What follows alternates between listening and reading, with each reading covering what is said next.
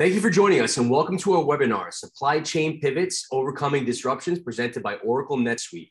My name is Michael Bilello. I am the Executive Vice President for Strategic Communications and Marketing. I'm also the WSWA Access Craft Director.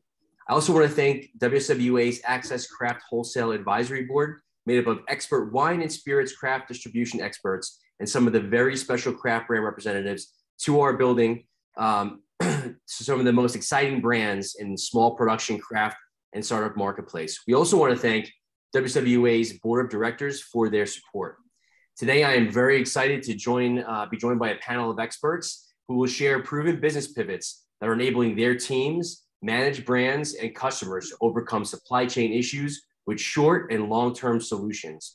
Unprecedented challenges impacting the availability of glass bottles, corks, and caps, and other disruptions plaguing the industry have become an enormous challenge for operations. So today we'll explore some of those day-to-day supply chain steps, as well as complete overhauls to mitigate supply chain impacts. And we'll look to make this a part of another excellent webinar brought to you by WSWA Access Craft.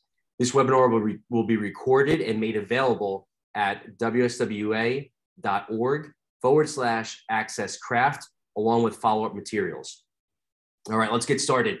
So these are unprecedented times. And so for the next hour or so, we hope to bring you solutions to navigate this new and exciting marketplace. With us today, we have Clara Allaman, with National Accounts Manager with Anfora International. Clara, good to see you. Thanks for joining us. Thank you. We have Nick Ladig of Hotel Tango Distillery. Nick's the president there. Nick, thanks for joining us. Thank you. And Peter Lijewski, Vice President of Supply Chain, Breakthru Beverage Group. Peter, good to see you. Thanks, Michael. All right, we're going to start off with a question for Nick. Nick, you're in the thick of it as an emerging brand. I mean, Hotel Tango's products, a veteran-owned and operated brand, is blazing a trail. Tell us about your brand's growth trajectory, as well as some of the disruptions you've experienced. Sure. Well, thank you for having me. I'll give the quick backstory and then talk about some of the disruptions we may have experienced or avoided. Hotel Tango was started by my friend Travis in 2014 in downtown Indianapolis. That's where we're headquartered out of. We've grown from the single tasting room in Indiana to 3 tasting rooms, one of which I'm sitting in today. So excuse me if any deliveries show up or something. And then we grew the distribution side of our business from about 700 six-packs in sales that first year to being on pace for over 40,000 this year, from 2014 to 2022. So that obviously has not come without its challenges. Many have been self-inflicted and growing pains from taking a small brand to, medium to getting closer to larger.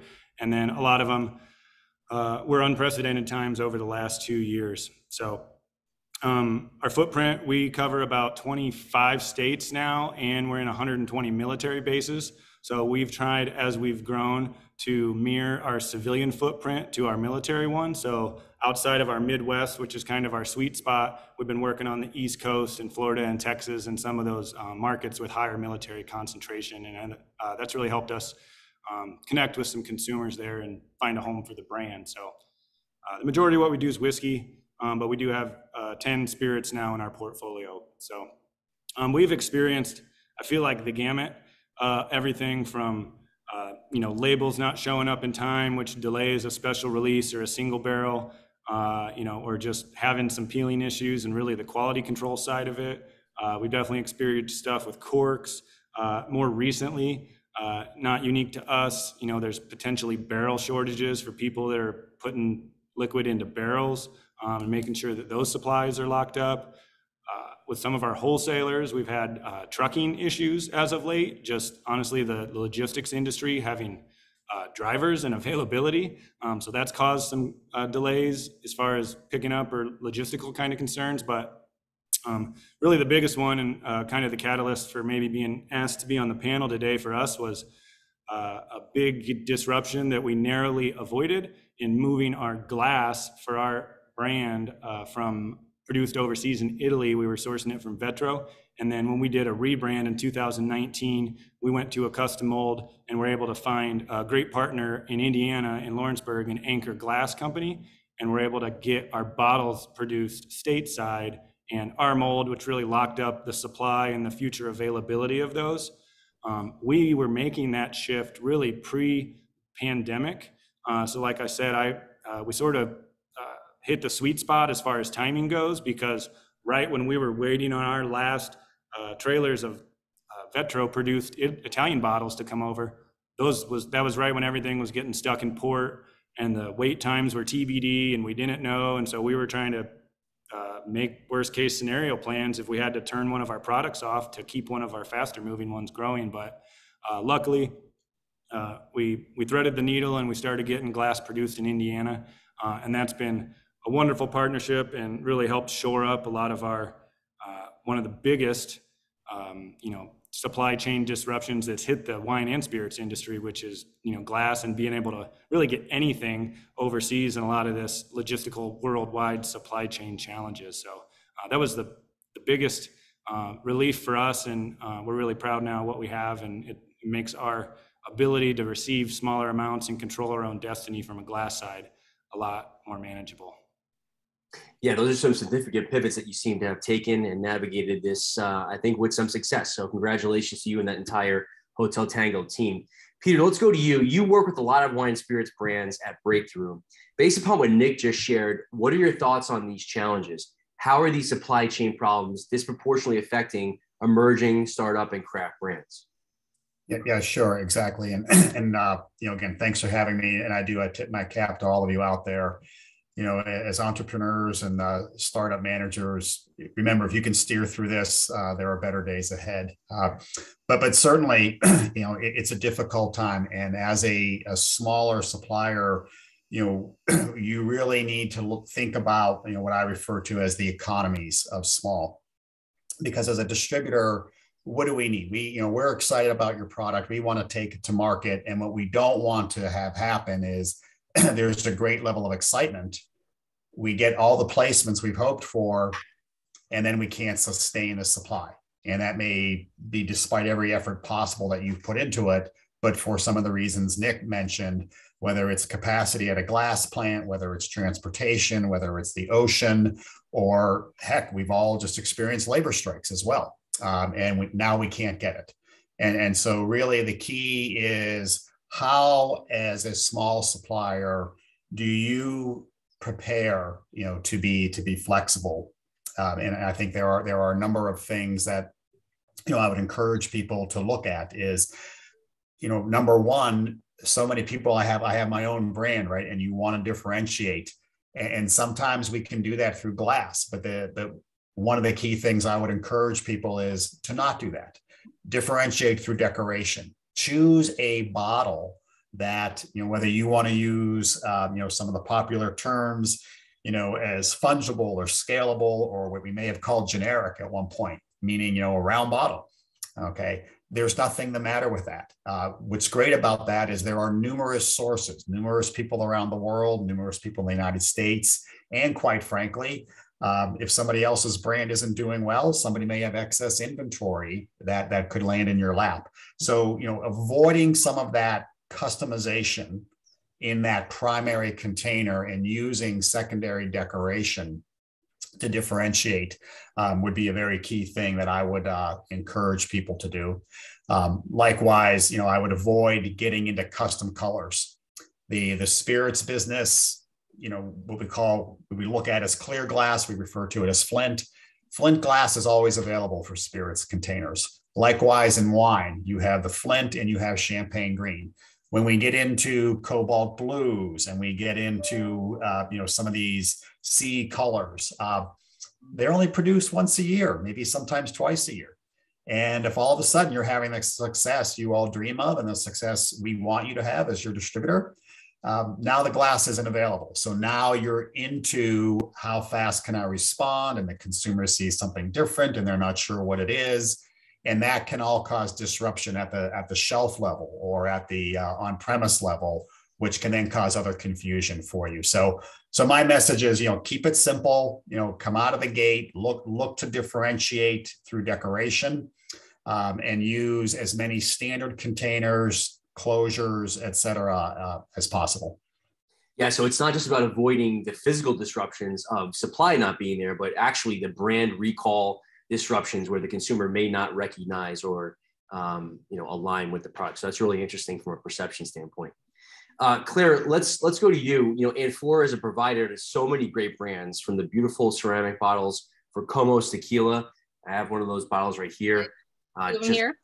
Beautiful, yeah, and the blues, which makes Peter smile, and also Heaven's Doors and many other products. What types of products have been the most impacted by the recent supply chain issues? Well, as Nick and Peter both said, glass, of course, but also ceramic. I mean, to be honest, from the very beginning, we started to have issues getting clay additives, getting plaster, that really put a strain on production. And so what we did is we leaned heavily on our relationships with other suppliers. We have a supplier of clay in Indiana that really worked with us, Indiana and Kentucky, that really worked with us to come up with a product that we could use in place of the product we couldn't get. So definitely clay, cork, of course, has been an issue. We've had to switch a lot of customers from synthetic to natural cork. And so cork, clay, and especially right now, I would say the pigments for decorating, for glaze, decorating, especially the cobalt blue for the Como's bottle. So what we've done is, where normally we'd order 15 days out, now we're ordering 3 months out for gold pigment as well. And so it's really about just being flexible, and, we're warehousing and absorbing a lot of the costs of, ordering ahead. So I would say those have been the big ones. And now with everything that's going on in Ukraine, that was actually one of our biggest clay suppliers. So we can't get that Ukrainian clay anymore. So again, we're going back to our partners in the US, Kentucky and Indiana, and leaning on them to help fill the gap, bridge the gap. So those would be the big ones. And of course, labor all the way across the industry. Yeah, from the pandemic to global conflict, there's lots of disruptions in the industry. And it seems like your job has evolved, not just from taking orders and fulfilling those orders, but you've really become a consultant. And I think that's what's been critical for Anfora to be a trusted partner and supplier to a lot of these big brands. So I think people really appreciate that and expect that. Yeah, it's all about being transparent and helping the customer find a solution. So yeah, and a follow-up question for you, Clara. What products in the Anfora portfolio are the most resilient, and what have clients really been drawn to, given what we've learned over the last 2.5 years? I would say, sorry about this, Peter, but I would say the custom bottles specifically, because it allows them to, let's see here, it allows them to be, like, we're very flexible, we adapt, we have designers in-house, and cash is tight right now. Everybody, doesn't have a lot to spend. So our MOQs are low, our design fees are low. So I really think that the ceramic bottles in general have been pretty resilient, just to keep the brands going and to just offer a point of differentiation, because everything right now is about premiumization in the industry. And that's really what we offer, is just another level for the bottles. Yeah. Makes sense.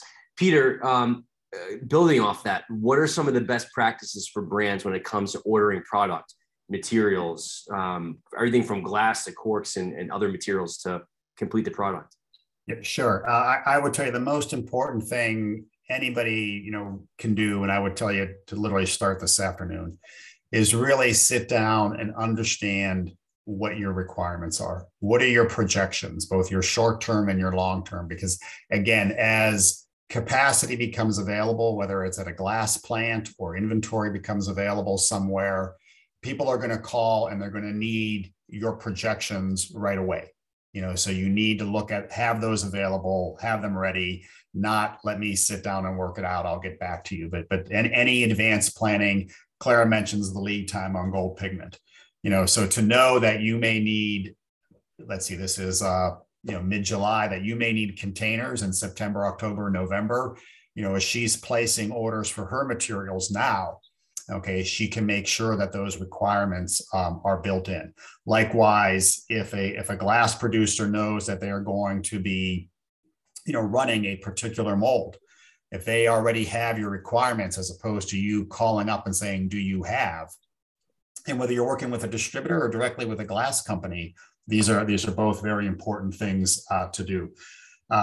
So that's like immediately what should we be looking at. The other thing is there are various forms of information available about shipping. And you probably know what your suppliers' lead times are, but if you're bringing something in from Europe, monitor what's going on with ocean freight. Right now things have gotten a little bit better coming out of Europe, but that could turn around on a moment's notice. And of course, now we're going into the August shutdown. So, have you managed around those August shutdowns, and are you prepared? So I would encourage people to really look at the logistics of what it takes to get the product from your supplier into your shop, as much as I would encourage you to look at the physical component, whether it's a glass closure or, like with Clara, if you're using a decorator, what are their lead times and what are their capacity limitations?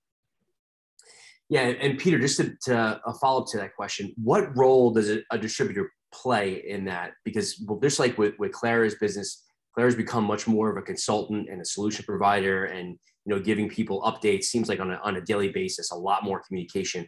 Mm-hmm. What role does a wholesaler play in helping these brands navigate these challenges and sharing information as you learn it?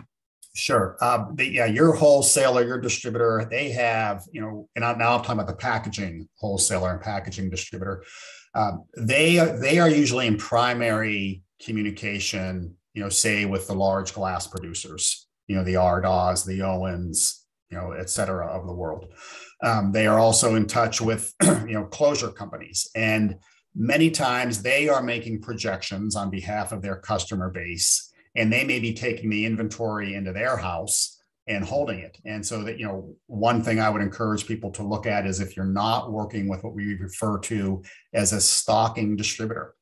So a lot of these distributors will say, hey, I understand Nick's business plan and I'm going to put that inventory up. Yes, I have to make an investment, but I believe in Nick's business and I'm going to make sure I have X number of weeks of supply as a buffer for him. He doesn't have to pay me for it until he takes it. But there are distributors who are willing to do this. We refer to them as stocking distributors. But whether you're working with a stocking distributor or not, pick their brain. Who are they getting the glass from? What's the lead time? What are they seeing? Are they seeing capacity tightening? Are they seeing it easing? If they're delivering it, who's their carrier?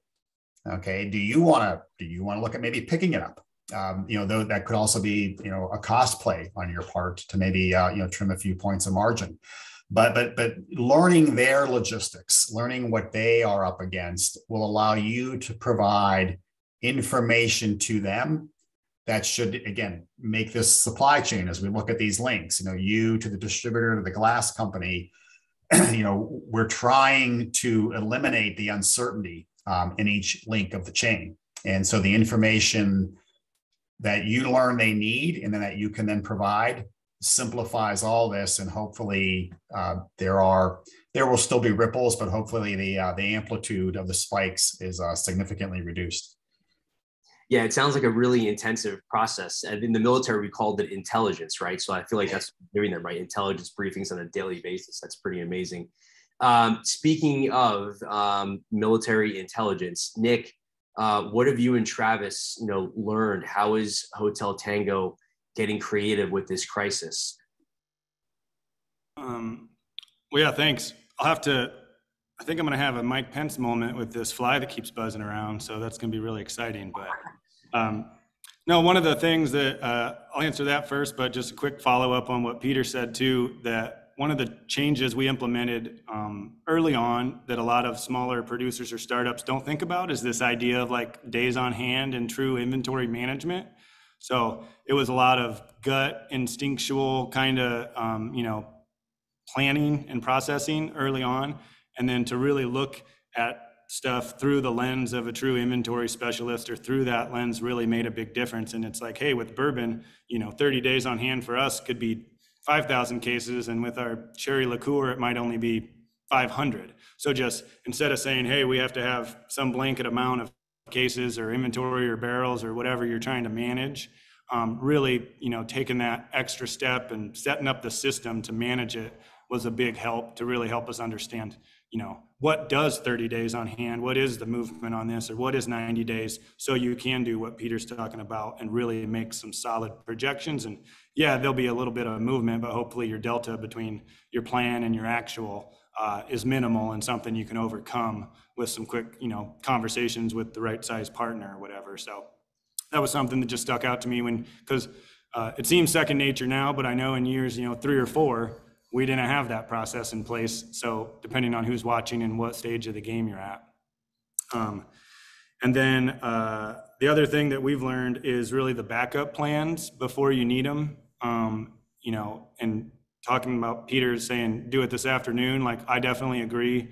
You can't assume that anything is bulletproof. So even when you're in a good scenario and labels and boxes and what have you and barrels all seem to be solid supply, make sure that there's someone in-house that's looking at what's the backup plan if blank happens, or what if this, supplier completely closed or got bought and no longer wants to work with someone at our scale.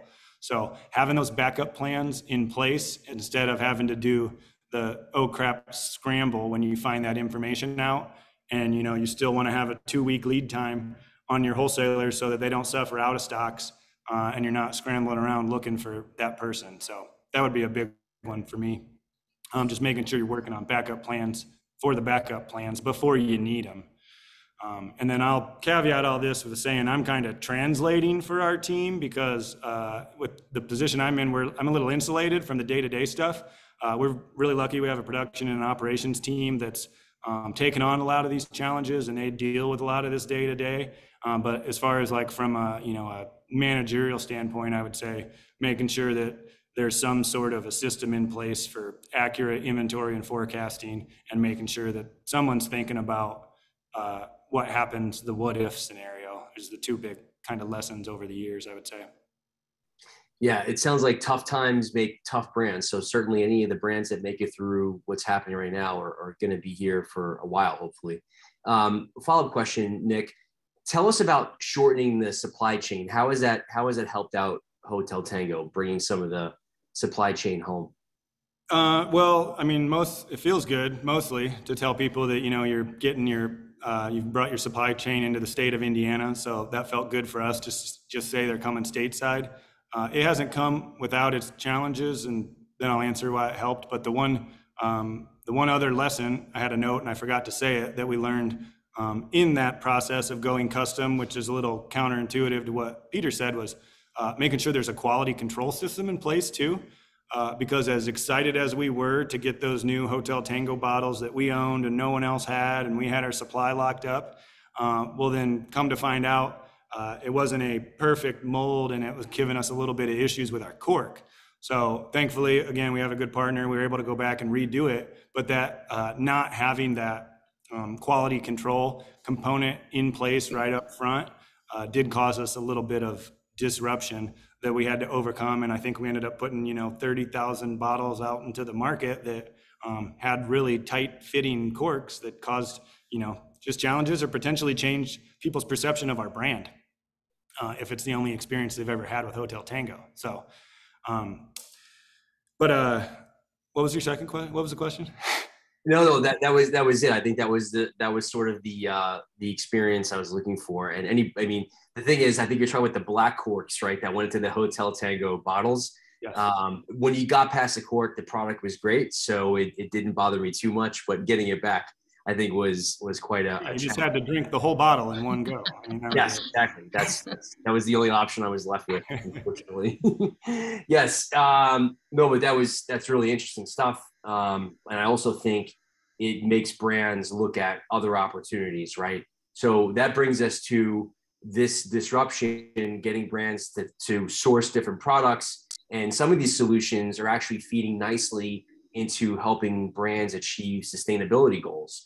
And there's even new concepts such as upcycling. So Clara, tell us about the role Anfora plays with sustainability goals, achieving those, and the really cool thing, I think, which is upcycling. So Anfora is a family-owned company, so they've always had a strong sense of responsibility to environmental sustainability, and then responsibility to the workers as well and their customers. So it's really a bigger concept of social responsibility. So one of the things we're most proud of at Anfora is even before the pandemic started, but more so now that we're having labor shortages, we've developed a program for women with children. And what that does is it allows women that have small kids that go to school to drop the kids off at school and then come to the factory and maybe put in a short shift, put in 6 hours, and they would get off in time to go pick up their kids from school. So the kids, you know, have a family member home with them. And what we found is that these women that are able to do this program, that maybe they couldn't have got a good job somewhere else because of their family responsibilities, is that they're more dedicated, we get better output, and we just have an all-around good workforce of these women that have children. So I think that that's one of the things that we've done to really give back to the community, the local community, along with competitive wages, access to healthcare, social security, that a lot of these people in the small town in Pachuca, nobody's heard of Pachuca, you know, that these people wouldn't have access to. Some other things that we've done, we've recently purchased a kiln from Lennox, the factory that closed in the US. And we took this kiln apart in the US. We hired local workforce, took the whole thing apart and brought it back to Anfora in Mexico and had it put back together. And so that kiln, that couple-ton kiln, was going to end up in a landfill somewhere. And that was a kiln actually that was used to decorate China for the White House. So a piece of history.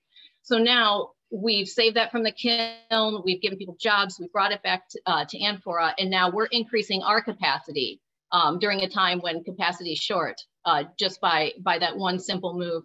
And then other things that we do, we buy local within a 300-mile radius of the factory. And then also, you know, we've talked about shipping and the problems with shipping. Well, Anfora is in Mexico, so you're not incurring the same carbon footprint to go, you know, send on a container from China. So just all in all, I think it's a lot better option and a lot more socially responsible.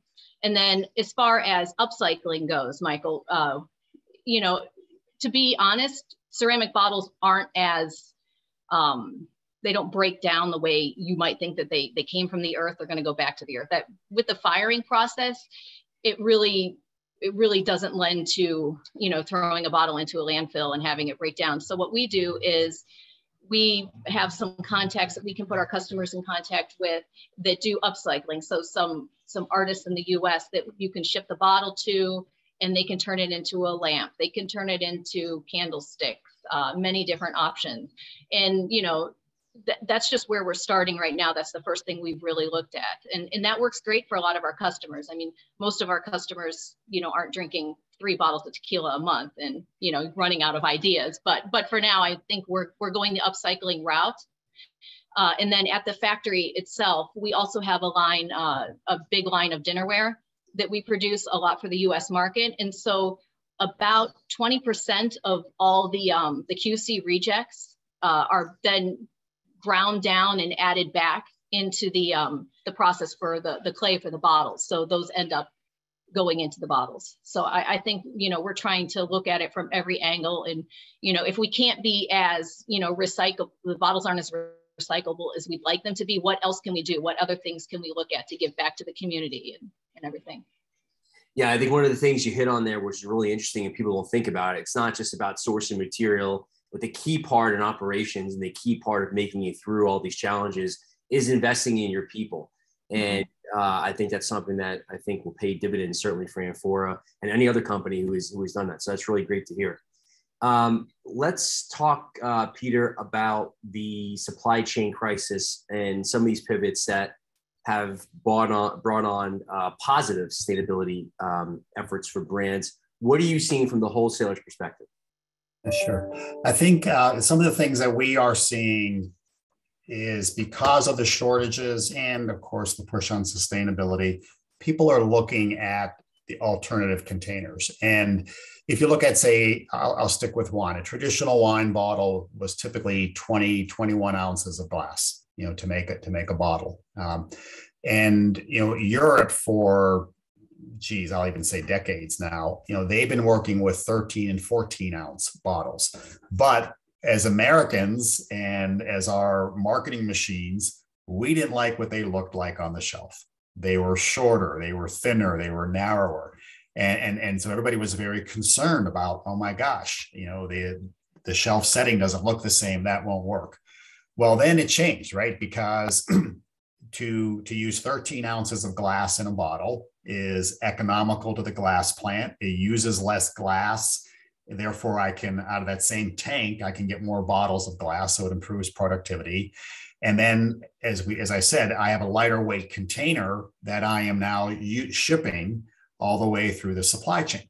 Okay, so if I use an empty case of glass at 20 ounces a bottle, okay, that's 2 pounds, excuse me, that's more than 2 pounds. That's 320 ounces, so that's almost 20 pounds just of glass.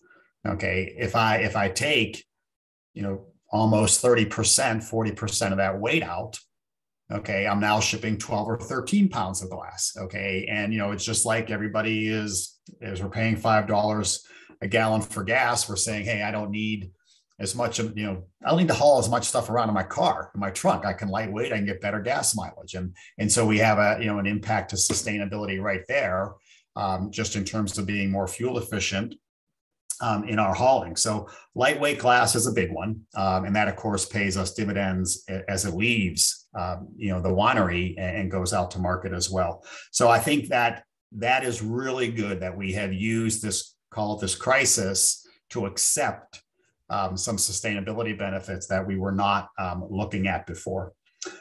One of the things, I applaud Nick, for sourcing domestically, and Clara, you're right. I'd rather bring something out of Mexico than China. But I think that's the other thing is, for so many years, it was cost effectiveness. And, if you could save a dime on a bottle and bring that in from China instead, everybody was doing it, right? Here's a very interesting statistic in terms of part of the reason why we're in this glass crisis is that about in the mid 90s, so let's just say 24, 25 years ago, there were over 100 glass plants in the United States. Okay. I think the count in the past recent years is we're down to 46. Okay. So why do we have 46 glass plants? Well, it's like everything else, right? We don't make a CD player. Not that anyone uses a CD player, but we don't make a CD player in the United States. Okay, we let these businesses go to other areas of the world. And I think, again, we've all recognized here's a benefit of some of these supply chain crises is that we should be doing more sourcing here. Yes, I may be able to save $1 or whatever the number is, but the number of jobs we lose, the flexibility we lose, it really becomes a problem. And so, I would really encourage people where you can make commitment to domestic suppliers or North American suppliers. So let's include America or include Canada and include Mexico. Let's try to do that. Let's keep it domestically. We're helping, the supply chain. We're helping the environment, and it really makes a lot of sense for us to do that. And likewise with sustainability, I mentioned where can we source domestically? But again, look at how is that product, how is it being shipped to you? Okay. Are there ways for you to work with that carrier and find, a more environmentally friendly way? And by that, I'm saying, are you dedicating a truck to yourself and it's only 10 pallets? Well, is there a way for them to put somebody else's order on that? Do you have other neighboring, they may be competitors, but at the same time, we're all in this together. Can you pool your loads with somebody else and share the freight and just drive the efficiency of how we use freight to get that product to you? That'd be the other thing that I would encourage people to do. Yeah, those are all great tips. Bring the supply chain home. I know we're seeing that now, even with the chip manufacturing, the semiconductors, right? Huge investment that's about to go through Congress. But I think these are all lessons learned. And to your point, a lot of these things were self-created, but obviously exacerbated by the pandemic. And we're going to have to work our way out of it. Nick, let's go to you. what does the future look like for Hotel Tango Distillery from a product standpoint, given what you've learned from the current marketplace challenges? So we are going to continue to push our whiskey portfolio really out into the markets we're in, and maybe selectively add a few more as we continue to grow. One thing we've learned is narrowed focus, aim small, miss small. So we'll have our 3 tasting rooms in Indiana, continue to supply those and have our a wider portfolio, I would say, here. But as we get bigger, we're going to try to distill our portfolio down a little bit and to just really focus on the brown spirits. That's what's working for us and what the consumers want. So we're going to continue to lead with our bourbon and our rye. We got a reserve, and then we've added a flavored whiskey to the portfolio, my shameless schmallow plug. But we'll continue to innovate in brown spirits. We're prepping for a big Series C kind of capital raise to help give us a little bit of, or a lot of bit of resources to really start like a marketing push and get the brand in front of some new consumers and see if we can turn our, drive our 25,000 9 liters and turn it into 100,000 over the next 3 or 4 years is really the big goal for us, like kind of over the rainbow. And then operationally, as it relates to this, we're in site selection for what like an over the rainbow destination distillery location might look like in and around Indy. We're going to hit our capacity at some point in the short term, so we got to think through what that looks like and how we can move some operations or potentially some stuff we're outsourcing in-house, minimize the carbon footprint there. To Clara's point, see what we can, reuse, reduce, and recycle, whether it be taking the barrels and putting new spirits in them and innovating that way, or our glass partner too will take back rejects or broken and turn them back into new bottles. So just some stuff like that. And is there a way we can continue to be a socially responsible distillery and help kind of put Indy on the map for a bourbon producing region? And then we too are we're smaller, so it's a little harder to have like great employee benefits packages because that's expensive as well. But we have added a really solid HR executive over the last, I guess she came on board 2 years ago, but one of her big initiatives is just looking at, all right, given the size and our scale, how can we improve our workplace and make sure we can attract talent and make sure we have the right benefits in place, whether it be childcare in-house or work from home days for mothers, or all the various number of benefits, I guess, an employee expects today, and we want to be able to provide from them. And then how does that relate to our diversity, and how does that relate to the ESG and carbon footprint and all that? So there's definitely no shortage of things to work on, but long story short, to answer your question, it's just continue running and servicing our home market here, and then trying to grow the whiskey brand out into the some of our other markets and keep telling the story.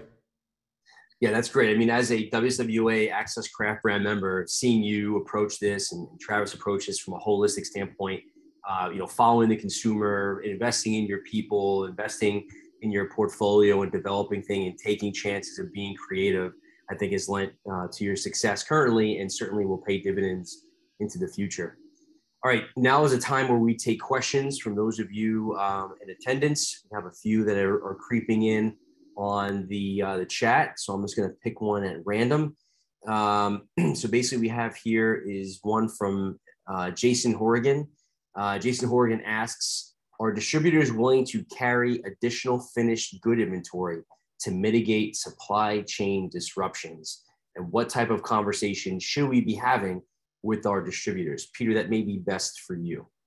Yes, Jason, and I'm going to assume that you mean by my current organization, the alcoholic beverage distributor as opposed to the glass distributor. And I'm going to say yes. We are willing, but let's remember, right? We are putting our money out there, and so as we talk to people, we want to make sure you have solid business plans. That I am not taking on all the risk. Okay, so for example, some of you may or may not be able to afford this, but can you offer us payment terms? Okay, obviously we're not looking at consignment inventory, that's against the law, But, rather than, pay with a normal 10 or 30-day cycle, is there a way, to stage the payment cycle, so that, some of that risk remains yours, even though I may have taken that inventory into my house or into my warehouse. So yes, we are open, we are creative. And again, I would encourage everybody out there to think of ways like that, so you're not asking the distributor to take on all the risk. Okay, once you've shipped it, you're done. No, we don't want it to be that way. We really need to look at a supply chain is based on a partnership. And so how do you work that, and how do you balance the risk between both partners?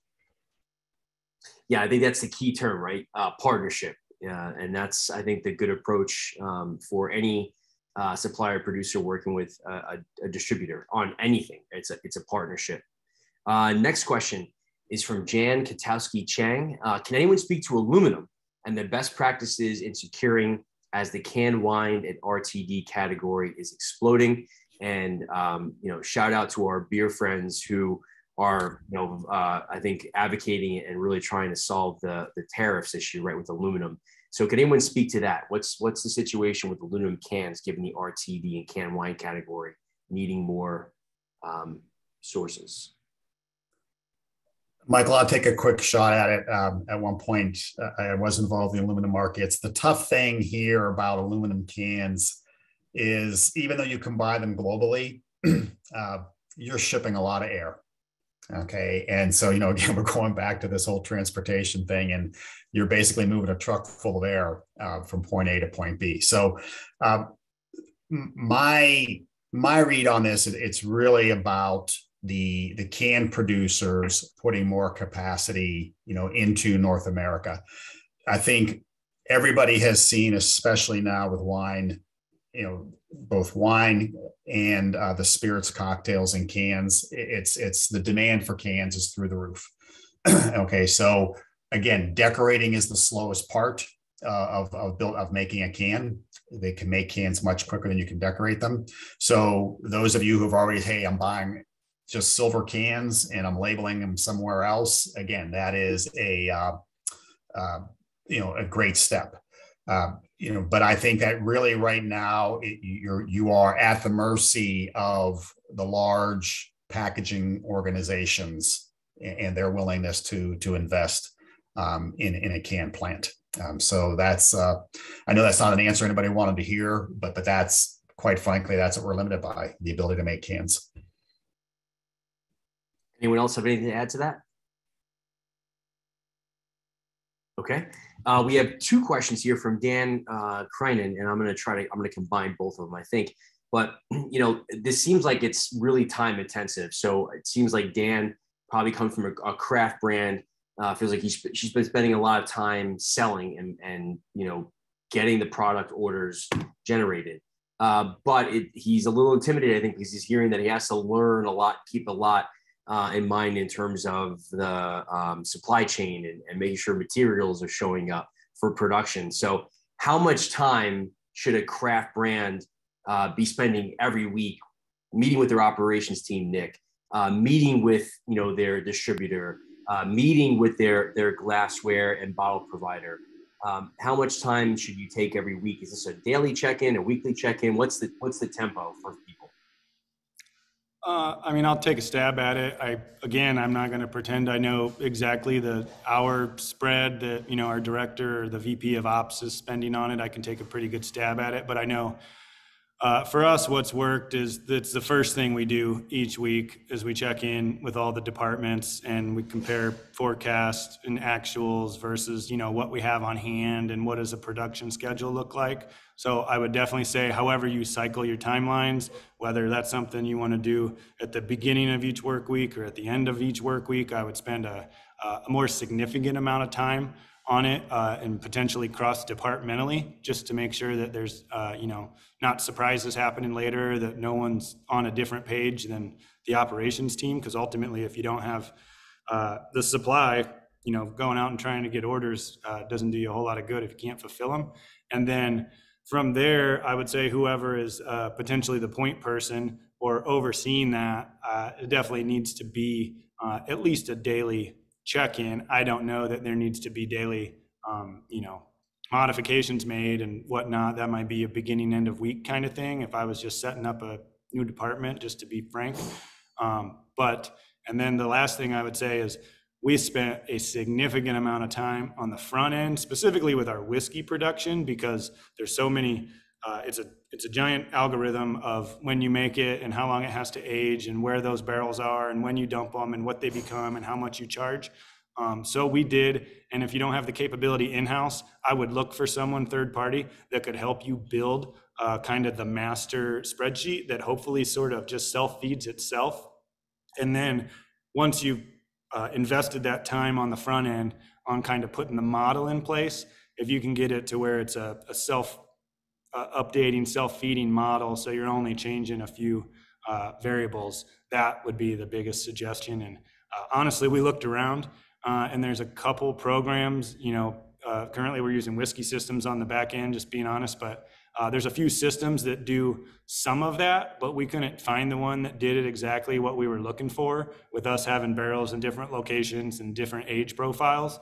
So we ended up kind of having to Frankenstein our own thing in an Excel format, and we're living off that now. But we spent on and off, weeks all in, I bet, once you put the hours together, over a year probably building the system out. So I don't know if that makes you feeling better, but it was worth it once we got there, is what I would say. Interesting. Anyone have anything to add to that? I'll just add real quickly, Dan, I think that everything Nick mentioned is very important. The other thing is that I would really encourage you to put time into is if tomorrow you call whoever your supplier is and they can't get you what you need, you need to have plan B ready. Okay. And that, so I would encourage you, Nick, I don't know if you would call it, a disaster plan or what, but if your packaging for whatever reason isn't available tomorrow, what are you doing? You don't have 3 weeks to say, oh my gosh, let me get alternatives. Let me evaluate them. Let me see if this will fit on my bottling line. Do I have the chains parts? Will my cork fit? Will the labels work? You need to have that ready. Okay. And so that, I guess that to everybody out there, I would say, and those who know me, right, I'm all about logistics and the planning, and I love that stuff for whatever reason. But if you don't have plan B ready of what you're going to put your product in tomorrow, it doesn't matter how good all those logistics were. So I would get your disaster check what your next package is if your thing isn't available, or call Clara and say, hey, I'm going to ceramic in the short term because I don't know what I'm going to do long term. So call Clara. She's probably got some stock things available for you. Okay. But be ready with that. Okay. If I have a business interruption, what am I going to do? So at least you have that ready, and then build a lot of the things Nick said. And if you then begin to look at that plan monthly and just adjust what's going on with your sales, what's going on with your new products, what's going on with lead times, then it becomes a much lighter lift, once a month. But yeah, you got to put the time in up front. And, I would just hope you don't need it. But if you need it, boy, you're going to be real glad you have it. In sort of like building on what Peter said, for anybody who's just, maybe they're starting out right now on building their craft brand, or maybe they're looking to do special releases. Like you said, Peter and Nick too, you can't plan too far ahead. Really, we want people to come to us that are ready to launch next year. You want to spend the time. You want to give it the right amount of time. You want to work with a designer. There's going to be back and forth. And now we've got, the issues with the supply chain. So really just, if you think it's going to take 6 months, if you need your product in 6 months, you should be starting, 12, 18 months ahead of time, to work if you're going to do ceramic, and probably the same with glass too, especially if you're going to do something custom, because it's going to take time. It's going to take more time than you think. Yeah, those are all good insights. We have a question from someone who's anonymous, and they're asking, is it acceptable, or will it be acceptable with the glass shortages, to switch to plastic bottles? And I will add to that. What about like the Tetra packaging and alternative packaging? Look, there's a major, very large whiskey producer that did that last year, right? They couldn't get glass, and so they went to plastic. I think that, you know, it's acceptable. The question is it acceptable to you as the brand owner? Okay, is that the image? And is it worth taking a potentially a short-term hit to your image versus being out of stock? You know, so I think it's a very, you know, it is subjective. Look, if you're asking this consumer's opinion, if I see one of my favorite products in plastic, I would probably say, oh, what happened? When I met Clara a couple of weeks ago, I said, oh my gosh, I found one of my favorite products and they had used a ceramic package. And I was like, how cool is that? I actually thought that was neat. It was a limited, they put it out there as limited edition and collector's item. And being, you know, knowing what I know, I said, I doubt that, but boy, that's great marketing. And everybody else thought it was great marketing too. I was the only one that said, here's what's really happening. Okay. But so I would say, you know, I personally would rather see you look at something cool and neat and unique rather than just going to a PET bottle. But please, that's one consumer's opinion, and I am hardly a market sample worth using. So, but that's my 2 cents on the topic. Yeah, I would just add, I think acceptable if there's sales and you're going to miss out and people are asking and there's demand, then absolutely.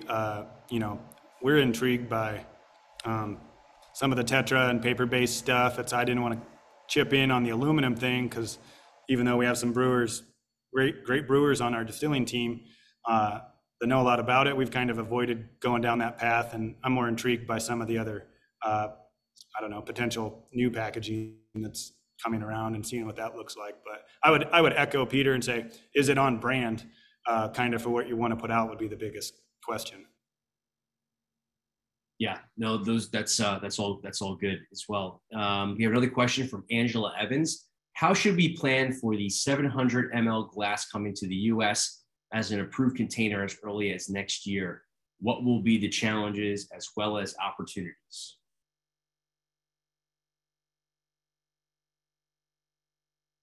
That's a toss. Well, I guess I'll take that one again. Look, I'm glad the United States government approved this. I think that it's going to be quite interesting. What I don't like about this as a distributor is if you convert to 700 ml, don't go back to 750.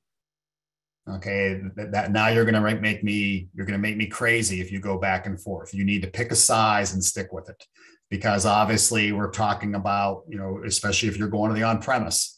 All right, everybody looks at cost per ounce, cost per glass. Okay, how many glasses are in a bottle? Okay, and I'm not going to get out of a 700 what I get out of a 750. Okay, so all these pricing decisions just create complexity, you know, all the way through, you know, a company like Breakthru Beverage. In addition, now your palate pattern is changing. Okay, where I store, you know, Breakthru Beverage and some of our competitors, we have automated storage and retrieval equipment. So basically what that means is we have robots that put things away and retrieve them and pick them. Okay, so now I've got to reprogram those. I got to find new places to store it. So we're okay. If you want to do it, do it. That's great, but don't go back. Okay, that's the one thing, is you need to make a clean cut and not be in 750s for part of the year and 700s for the rest of the year. And I would also encourage that you do it across your portfolio. Don't put your Chardonnays in 750s and your Cabernets in 700s. Again, it's just going to create, oh, was that a 750 or was that a 700? What's the cost per ounce on that? What's the cost? We need to know what you are. And so that's, again, my advice regarding that topic. No, that's really good insight, Peter. Anyone have anything to share or add to that? No? Okay. Well, listen, I think we definitely had a good discussion. This was a great webinar. I thought it was really interesting. I wanted to thank those of you who attended today, and those of you who are representing craft brands, startup, small production brands. We know this has been a challenging time But think about all the things that you've learned early on, right? You can either learn these lessons now, or you can learn them later. And sometimes it's better to learn these things now, make the adjustments, and your business will be better for it in the future. And certainly, I think, if anything, this industry has come together, it communicates more efficiently, more effectively. The planning process, the inventory process, the ordering process, a lot of positives have come from this crisis and these continued disruptions. So I think together we'll certainly make it through this and come out on the other side a much better, stronger, and unified industry. So I want to thank our panel today. Thank you so much for all of your time, for the preparation, for the knowledge, and the tips you've imparted on us today. I think it was great. Also want to thank our sponsor, Oracle NetSuite, for everything they do in the industry, a great partner to many in attendance. And also a reminder, this webinar will be recorded and made available both on the WSWA Access Craft website, as well as an email recap that you will receive if you registered and attended. All right, until next time, everyone be safe, be well. Have a great day.